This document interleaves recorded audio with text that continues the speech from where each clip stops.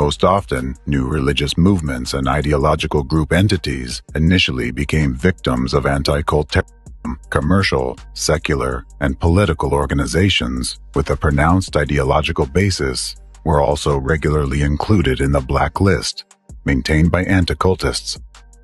However, today, entire nations and countries, including the United States, are already becoming targets of their atrocities. Using the term cult or sect, they create conditions for directing public hatred at their chosen target.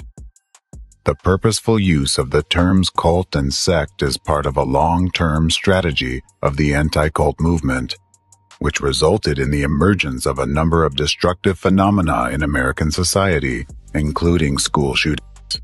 A little bit later, I'll reveal to you the chain of events where the use of the labels cult and sect led to a situation when children are now shooting other children.